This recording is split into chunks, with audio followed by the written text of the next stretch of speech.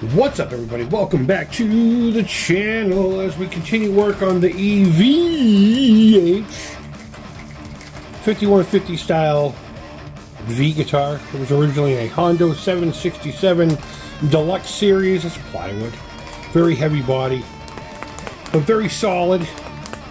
And I figured since I was going to repaint it anyway, why not do something rad with it? So now we're working on the black stripes, and we're only going to do it on the front for now. We'll see how I feel down the road. So what I did was I put lines where I wanted the stripes. We're going to have three. 1, 2, and 3. I may or may not put one up here if it doesn't seem balanced or not. That's all going to be dependent on after I lift the tape. Now normally when you would do this, you'd want to tape off the entire rest of the guitar except for what you want painted. But we're not going to spray the black. No. We're going to use one of these bad Larrys. If you've never seen one, it's a company called Posca. They're basically acrylic paint pens. So you got to really shake them up really well. And then what you got to do is you got to prime the tip. The tip is it's spring loaded. So you'd hold it upside down, which is dangerous to do here. And keep pressing until you start seeing some ink coming up on the inside, and then you can do your thing. This should only take a few seconds, maybe 1 or 2 coats. So let me get this thing primed up and we'll get started. Don't mind the tape, it's just there because I have a fan going. And don't do it too fast. See, starting to prime up now. There we go. I'm gonna shake it again. And much like a rattle can, you want to really shake these up as you're going too. There we go. We're going to start getting some stuff here. There we go. Here we go. We're starting to get it. We're getting it. And again, this is acrylic paint, so if you get a little bit on something like this, it'll just wash off with soap and water. You want to make sure the tip has ink on it, paint. A little bit more. Yeah, and I'm just going to do this so it doesn't drip on my piece here. And that should be more than enough. Alright, let's get going. This is the way that you can actually see me.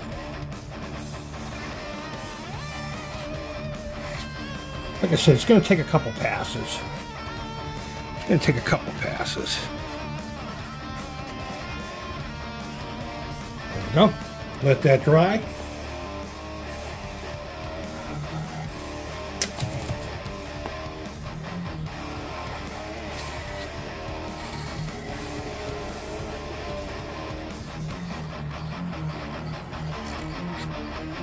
That's more what I was looking for right there.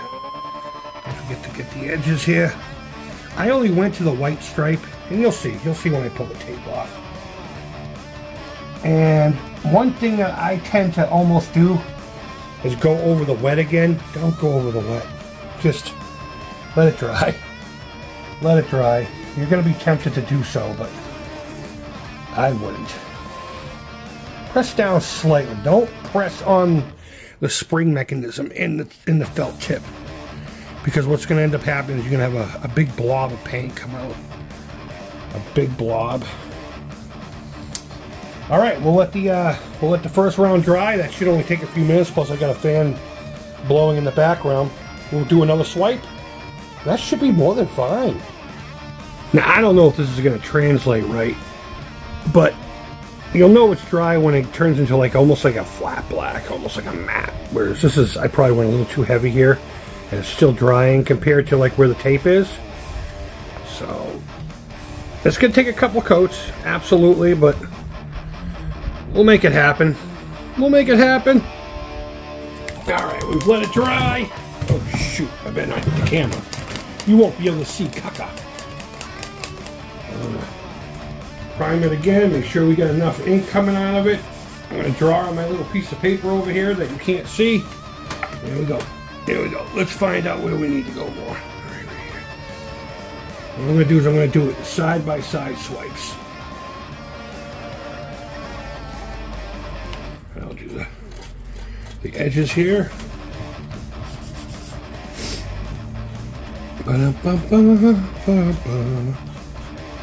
Try to stay in one direction.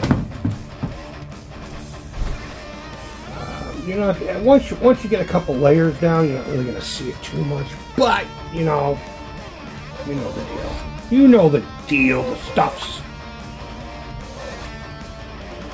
And like I said, don't do this. Don't do that.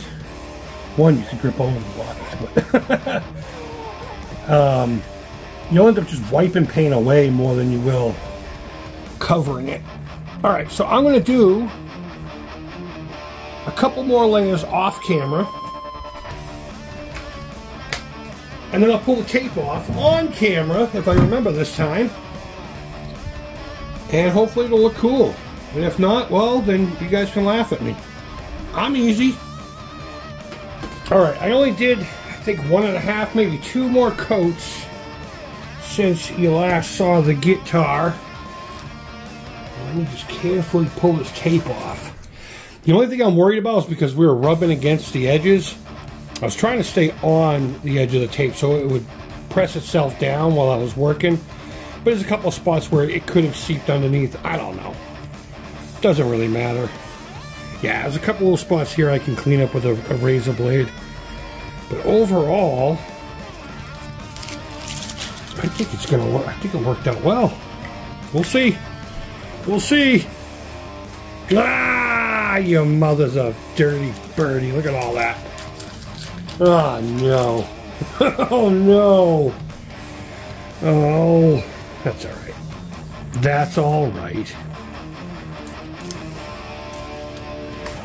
That's okay.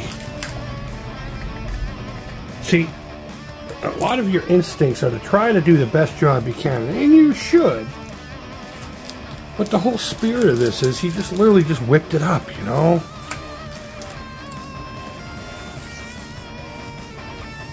Yeah, I'll try to clean it up the best I can with a razor blade. But I can't promise too much, and I don't think I have any more of this red to spray into a cup and kind of touch it up, but over here I'm kind of nervous about it blending. So you know what we might do? I might extend the thickness of the color.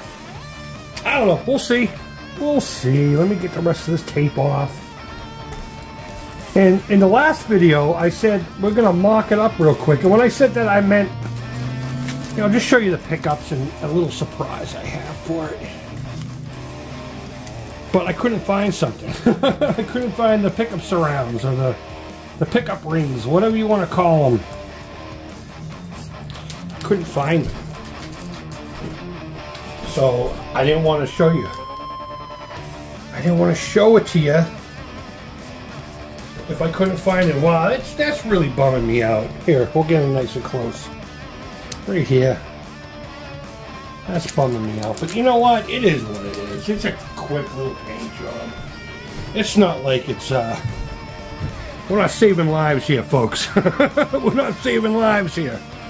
So, I can't see if it's in camera. Let's just do that.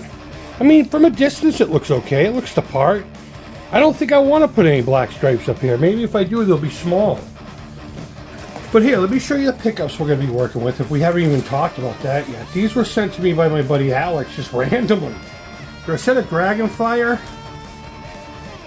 hex screw. Basically DiMaggio copies. So let's just kind of do this, right? We don't have to, well, I guess we're going to have to do something with the wire. Let's see if I can't just do this. Make it nice and tight. Stay underneath. Oh yeah, there we go. There we go. Put that bad Larry. Oh, that's right. I gotta grind this out a little bit. So we'll do this. We'll just do that. Okay. There's one. I'm not gonna pull the plastic off until I'm ready to actually start stringing this bad Larry up. So. Da-da-da. Right, let me unwind this one. And then just kind of...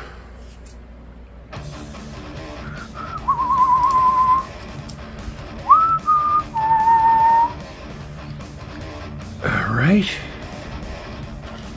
Now for my special secret sauce. If I can find both the ingredients here. Now, I did tease this a long time ago, and I don't remember where. Oh my goodness, look at that. We're not drilling directly to the body. Alright, that's the best I'm going to be able to get you. That's the best I'm going to be able to get you. But that's the direction we're going. I just don't know what bridge to put on it yet. I do have the original bridge, the original 6-screw trim. And it has a built-in steel block. I mean, this thing's pretty hefty.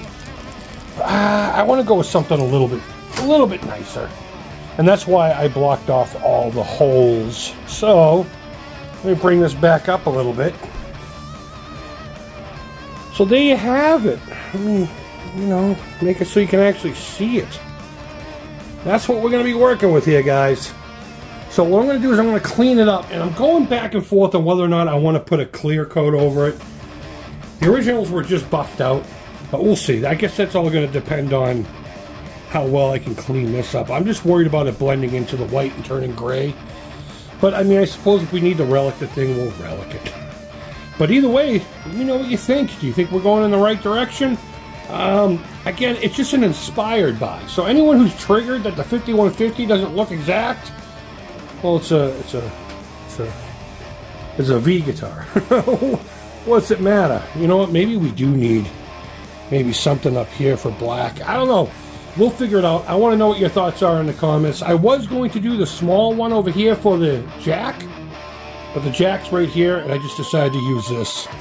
I don't know if you know that, but on Eddie's guitar, he put one here to show him where the jack was. I think originally it was a piece of electrical tape, but I don't know. You tell me the history. Let me know what you think about this. Thumbs up, thumbs down. All feedback to the creep is positive, guys. Thank you always so much for watching. But more importantly, to all the gentlemen out there that have little ones, whether you're a biological stepfather, an uncle watching, your grandparents watching the kids, if you are a male mentor to a child, whether it's yours or not, huge and happy Father's Day. I hope you're taken care of. And folks, I hope you're all doing well, wherever in the world you are. Until next time, take care.